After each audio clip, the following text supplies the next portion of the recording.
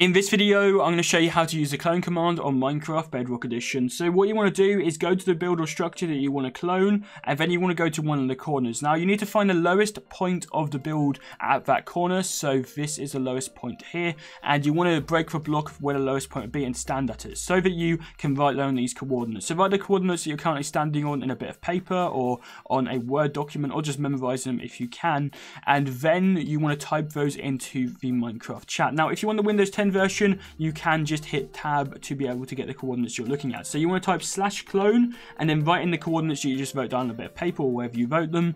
Or if you're on Windows 10, you can be facing or looking at the block, and then you can just hit tab twice for each of the coordinates for a total of 6 times, and it will print on each of the 3 coordinates for you. So there you go, and then press whichever button it is to send a message into your chat. You then want to go to the opposite corner and you want to do the same thing. So you want to break the block at the opposite corner at the highest point and stand here, write down the coordinates on a bit of paper or on a document somewhere, and then you want to paste those into the chat as well. So you want to hit the button to go to your last previously sent message, and then you can type in those coordinates. Or again, if you're on Windows 10, you can use a tab function on your keyboard, and then you can just tab to get the coordinates there.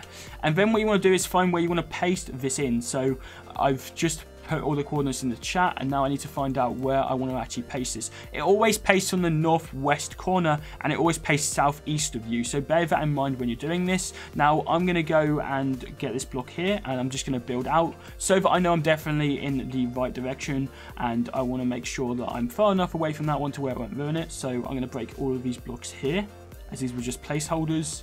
And then I'm going to go to here. Now, what you want to do is break down into this level here and write down the coordinates of where you are currently standing. And then you want to go to your last previously sent message, and you want to go ahead and write in those coordinates there as well. So I'm on Windows 10, so I'm going to go a block up and look at it. But for you, if you're on a different platform, you'll want to go ahead and just go down a block and write down the coordinates, and then write those into the chat as well after the last coordinates that you just wrote. And if you press the button to send a message into your chat, as you can see, it will paste it in, and now we have 2 of these buildings here, and they are right beside each other, so they're like in the same level, if that makes sense. As you can see, they're next to each other with a gap in the middle, because that's what I wanted to do. That's very important that you make sure that they are going to be near each other if you want them to, because if I just randomly pasted it somewhere, then it wouldn't necessarily be in line. So be careful, make sure that you do know which one is the northwest corner, because that's where it's going to paste in from, and then I would recommend you definitely build from that to wherever you want to paste it, so that you know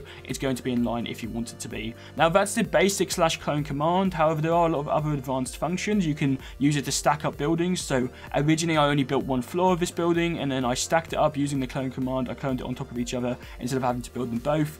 And there's also a lot of advanced functions, which I'm not going to get into in this video, but if you want me to do another video covering the advanced functions of the clone command, all the different parameters and options, do let me know in the comment section down below, and it's something I might do in the future. Thank you very much for watching, and goodbye.